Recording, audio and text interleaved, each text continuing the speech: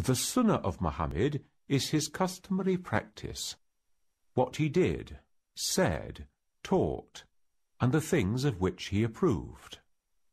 In recognition of the critical importance of this, Muhammad's companions made sure to remember everything in minute detail. These records are the traditions or Hadith of Muhammad. Muhammad made it clear when he was speaking in his own right as the Prophet, and when he was conveying the revelation from God in the Qur'an. The two were quite distinct. As each hadith was memorized and taught to others, a chain of transmitters, or isnad, developed. These were carefully preserved as proof of the authenticity of the hadith. What's more, painstaking research has been undertaken to check that the connections in the chain were valid, and that every person involved was of sound character and pious life, so that their word could be trusted. Malik ibn Anas was the first to give us a written deposit of hadith. He lived in Medina and was a descendant of one of the companions of Muhammad.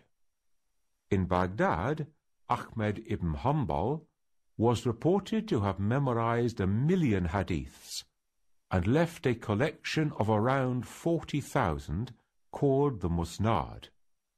Schools of law were named after both of them.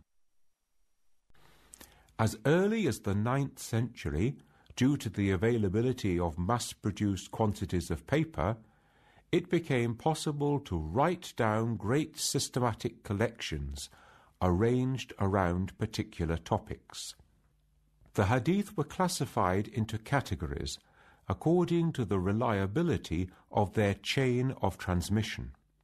The highest classification was for those hadith which were sound and without defects, or sahih. The next category down was Hasan, good and reliable, but not as well authenticated as a sahih, and so on. Further down the scale, we have classifications covering cases where there is a break or uncertainty in the chain of communication. These are weak hadith, or da'if, and can only be used in law as supportive evidence. There are 6 major collections of Sunni hadith. The most important two are those drawn up by al-Bukhari and Muslim. These contain thousands of hadith, all of which are classified as sahih. For the Shi'a, the infallible imams are the guarantors of the authenticity of the hadith. Each is traced back to one of them. The confusion of the early centuries renders the tracing back of chains of transmitters to the Prophet unreliable for the Shi'a. They prefer to rely on the infallible word of one of the imams.